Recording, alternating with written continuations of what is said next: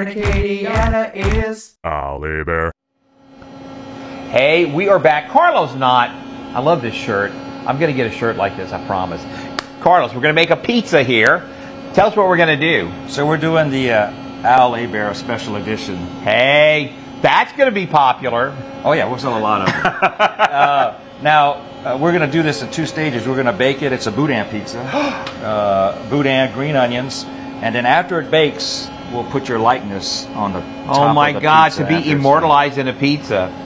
So now, we'll put extra boudin because it's you. Because I am extra boudin. There you go. So now, do you get the boudin without the casing, or do you get it with the casing and take it out? A lot of restaurants, pizza places are getting it now, just loose. And you can stuff things. It's easier than having to Yeah. cut it open. Yeah. So I had a cousin, Holiday, she'd come with the rice dressing, but she had bought boudin, took it out of the casing and made rice dressing. And everybody's like, this is great rice dressing. And one day someone said, sure tastes a lot like boudin. Yeah. Okay, that's pretty cool that you could buy it out of the casing like that. I like that. And so what's next? Then we're just going to put a little oil on top. And then now, what kind of oil do you use? So we make our own herb oil.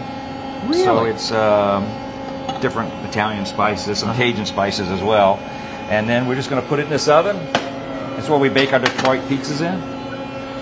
Man, there's so many different kinds of pizza. Chicago pizza, Detroit pizza.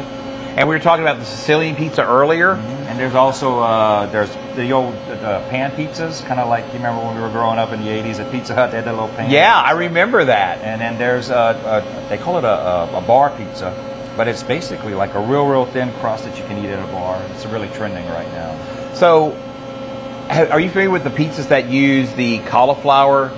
Okay, what's your thought about those? Well, I mean, some people can't have gluten. We Yeah. do a gluten-free. We get this real nice Italian flour that's gluten-free, and you can make any kind of pizza you want with it. But even some people can't have that, so then the cauliflower is a nice, I haven't tried that yet. I just haven't been able to wrap my head around cauliflower pizza. It's not the same. Really? Now, if you get the gluten-free like we do from Italy, it tastes like pizza. The cauliflower is not quite that taste, but if you can't have dough, then that's your... I'll tell you, he's got something for everyone out here at Bayou Teche Brewing. You know what? At some point, we got to go look at the pinball machines. Got a whole room full of pinball machines. Some of you know what those are, some of you may not. We're going to go back to you in the studio. We're with Karlos Knott and his great shirt.